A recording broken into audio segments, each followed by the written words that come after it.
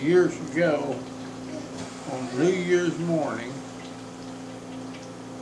there was a guy living in the motel there at the Three Rivers that was in high school with us, and his name was Sammy something. Had a real short, curly, red hair, and he and I were going to go duck hunting. So I got an old shotgun that Daddy had, and had Mother's 1950 Ford, and so we took off, because I knew some farm ponds where these ducks were frequenting. So we went out there, got out of the car and sneaked through the brush and everything. And of course the ducks flew before we got there, so we didn't even get a shot at them. Went back to the car, and I told Sammy, I said, I know where they'll go. So we drove on down to another pond, and same scenario, no ducks.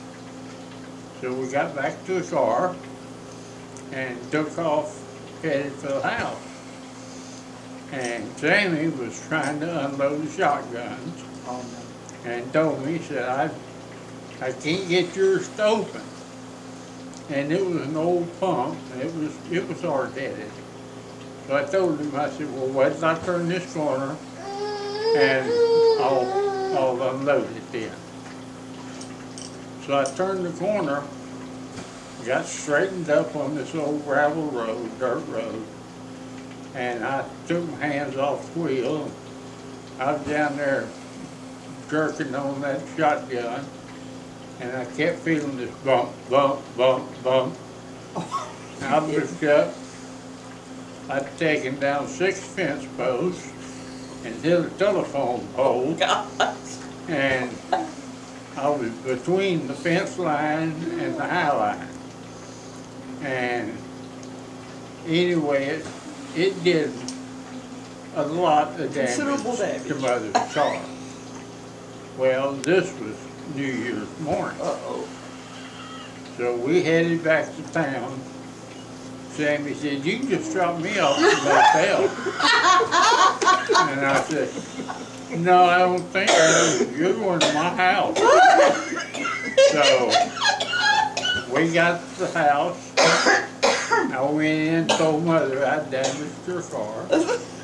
So we went out to look at it. And of course Mother's attitude, well, maybe it was an accident. And then Daddy got home. And just about the time he started on me, Uncle Carl and Aunt Maple from Lakey, they lived in Uvalde then, came driving up. And so Daddy wouldn't do anything in front of them. So again, I got off the hook. He didn't get you later after they left? No. I'm surprised. It was over. Oh.